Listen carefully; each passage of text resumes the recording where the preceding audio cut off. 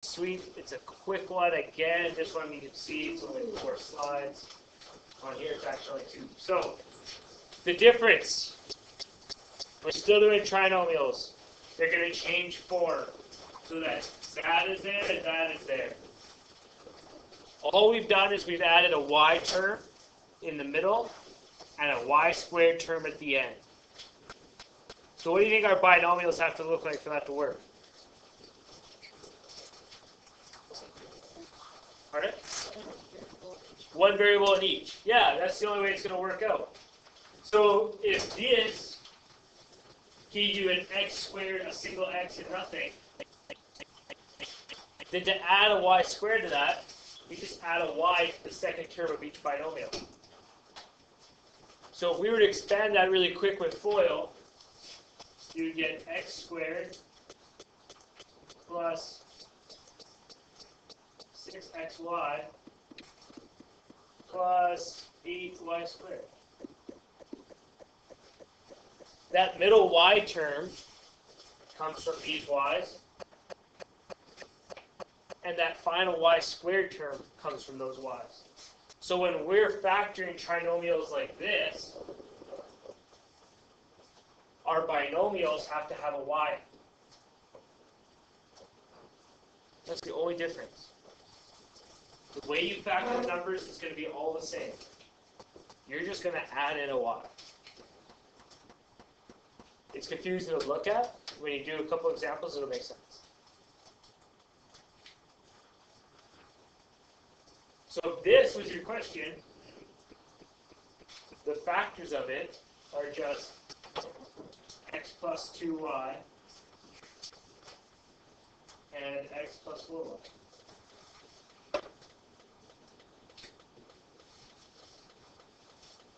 It's just undoing your factor, or your expanding. That's all factoring is. What's the last one? X plus what? X plus 4y.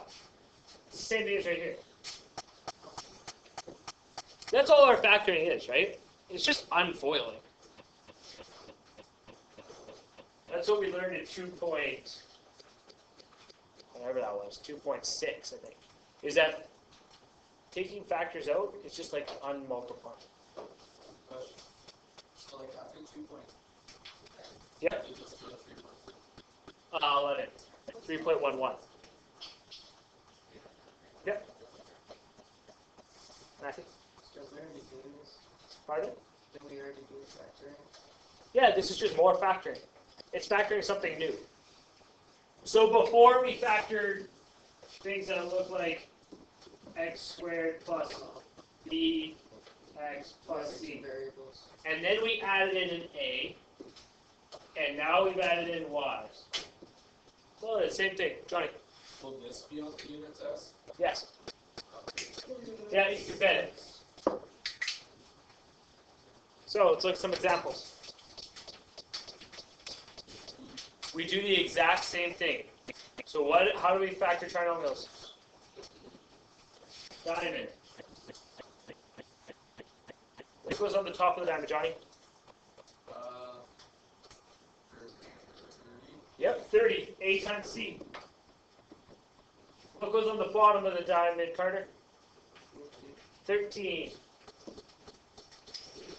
And what goes on the sides, Taylor? 3 and 10. 3 and 10.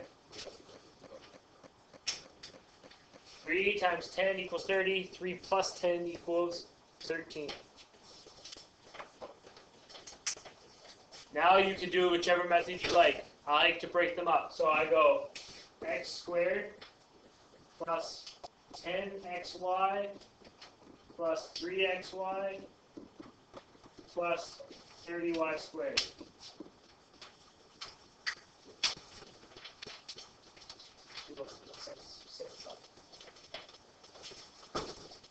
All the steps are still the same. The difference is going to be what I can factor out. So what's the greatest common factor in this first half? X, yeah. And that leaves me with x plus 10y. What's our greatest factor in the second side? Emma? 3y. What's the last part of that say? 30x. 30y squared.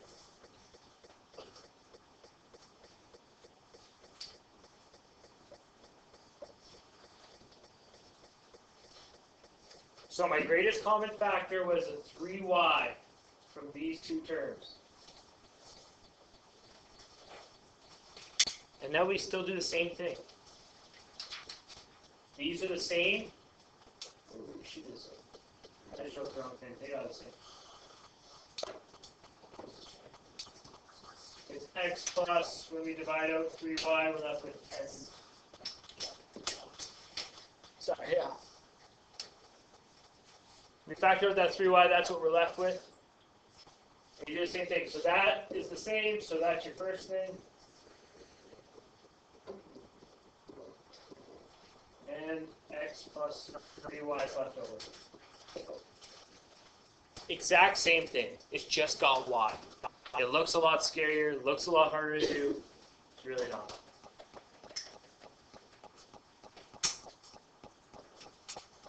Any questions? Yes. Hey, I'll do this.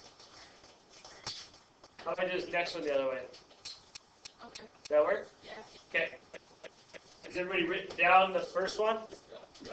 I can erase it? Okay. Okay, great. So when I'm doing the first one, or the second one, sorry, what do we have to do first? Matthew, you ready? What do we call it though? The greatest common factor. We have to take out a greatest common factor. Can I erase this now? Okay. Yeah.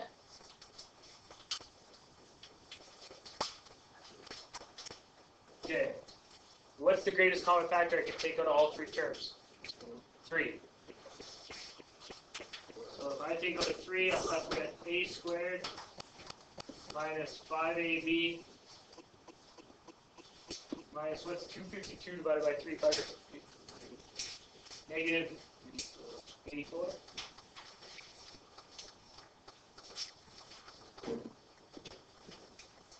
Okay. We've taken out our GCF. Now we move on to just factoring this. We do our diamond.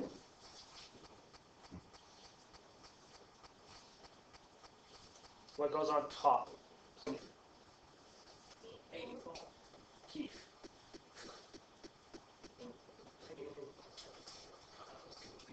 So the top of the diamond is whatever's here, this value, times this value.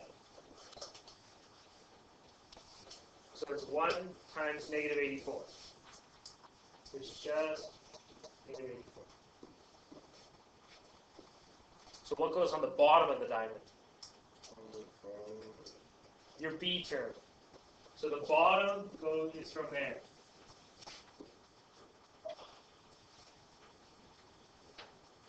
Liam. Yeah, what are the sides, Liam? Negative 12, 7. That's a trickier one to find. Now we're going to do it using the other method. So, the other method says whatever value is here in front, we have to divide one of those by it, right? But the number in front is just a 1. So you don't have to do any division.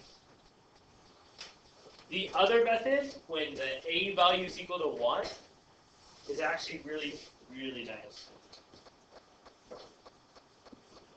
Because it's just going to be x and x. And you're just going to plug those values in. Negative 12, positive 7. And the 3 is still out in front for me.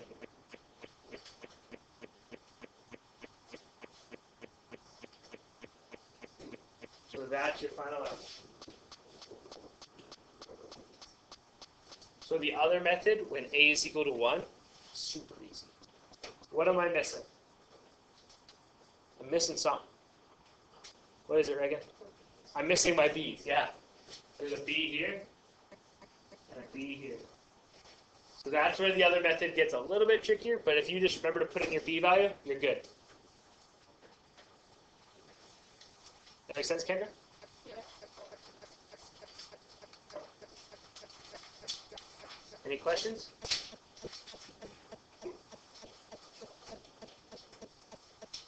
Same stuff from this morning. That's a little more confusing. All right, let's do a couple more quick ones.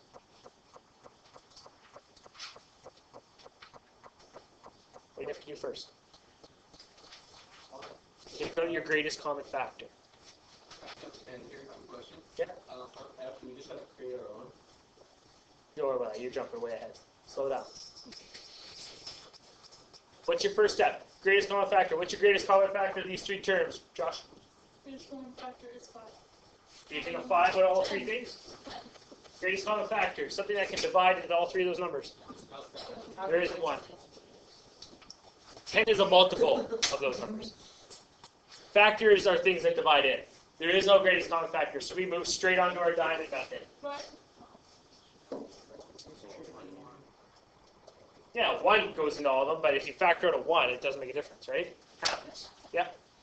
What goes on the top of the diamond, Joe? Yeah, bottom of the diamond, Johnny. -5. What are the sides, Carter? -4 and -1. So let's do the method where you divide out. So I know that I'm going to end up with brackets. I know that I need a 2x at some point. It's the only way I got this, right? What do I have to do with that 2, Emily?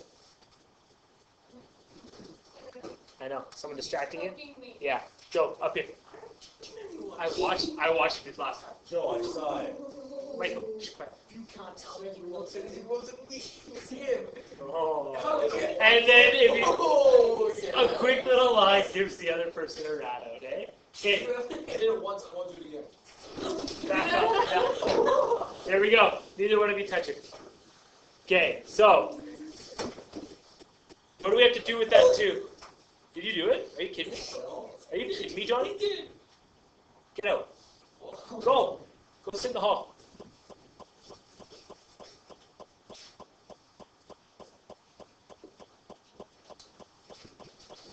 What do we have to do with that 2 value? Josh. We have to divide one of these 2 terms by 2. Which one should we divide by 2? Matthew. Yeah, and 4. That gives you -2, right? Where does that go?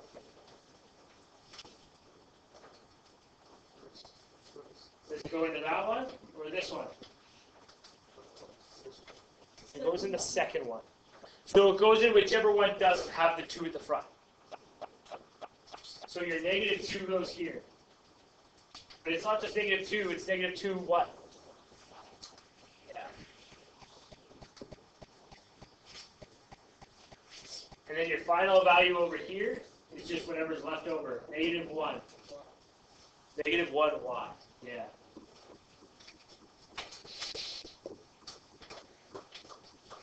And that's your final answer.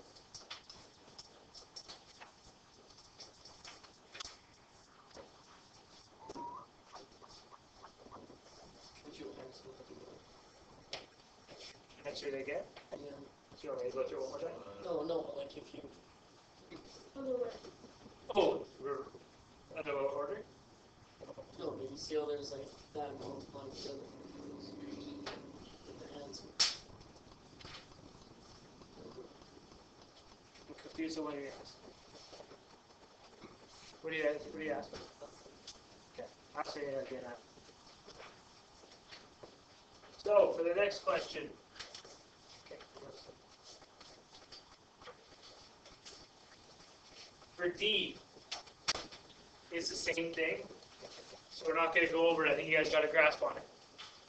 I don't have a slide for E. So I'm just going to write it up here. Has everybody got their notes here?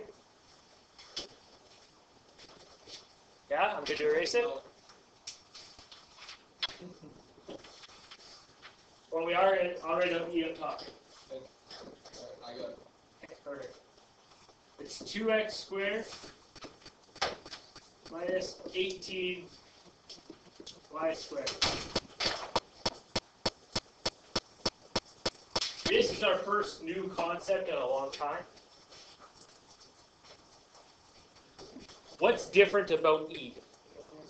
It only has two terms. It's missing that middle term, right? So this is still your a, and this is still your c, but we're missing that bxy. We're still going to factor it using the same ideas. It's just going to come out with a different answer, and it's not a trinomial. So we're doing the same method because it's called something, it's called a difference of squares. I'll show you why in a second. What's the very first step to every problem we do?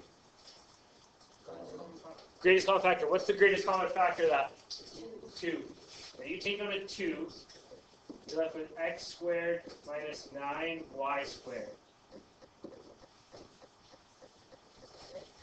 No.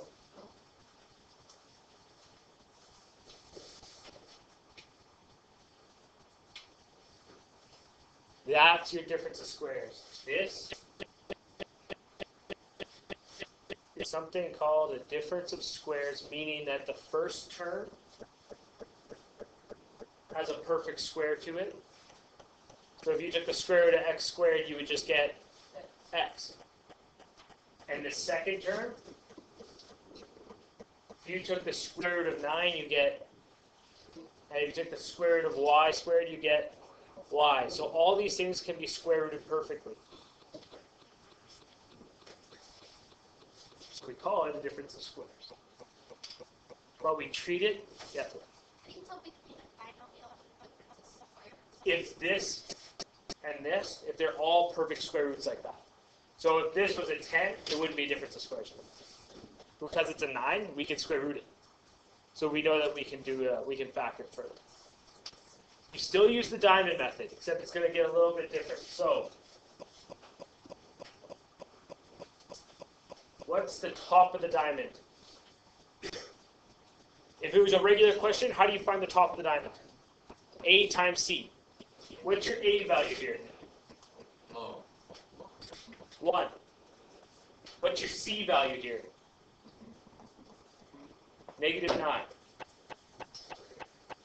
So 1 times -9 gives you -9. The hard part is your B value. So what can you put as your B value? 0. Yeah.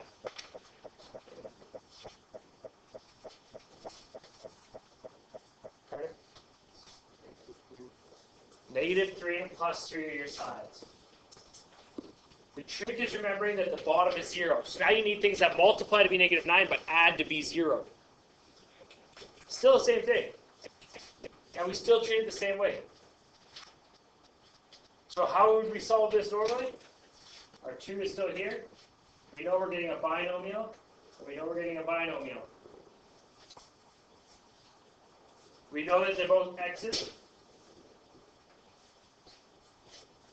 And what do you fill in as your blanks? -3 and +3. What am I missing? Yeah, I'm missing my y values.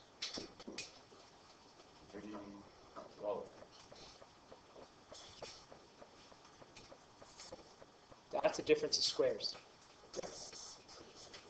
Pretty simple. What's important to note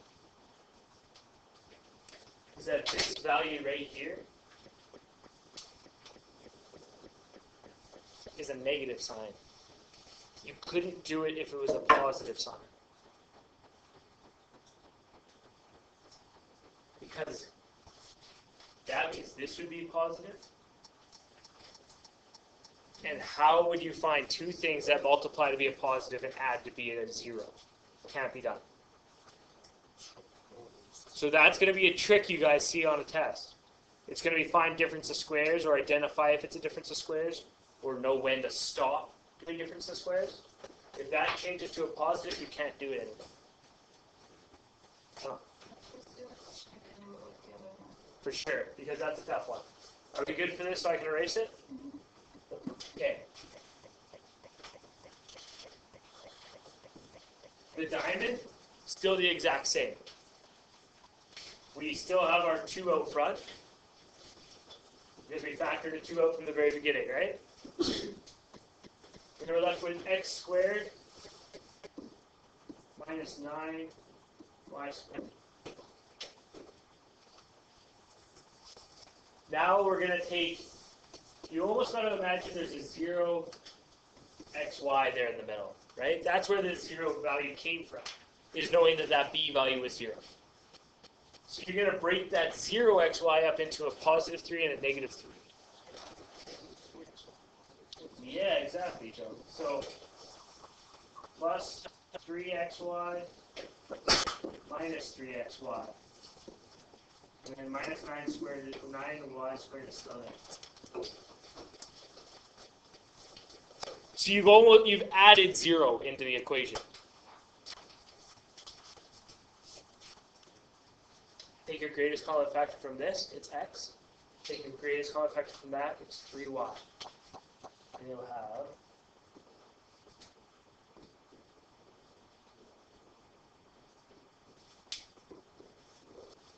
this one is, sorry, negative 3y.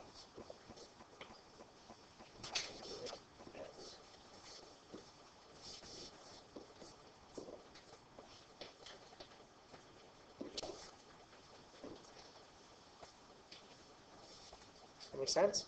So I drew my dotted line. And I took my greatest common factor out of both sides.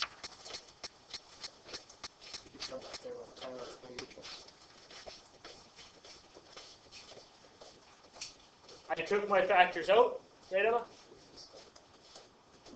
And then my final step is just take the x plus 3 away, right? Factor that out. And your final answer becomes 2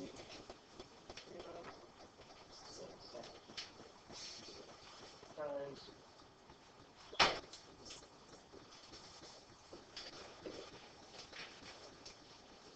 Yes, sir.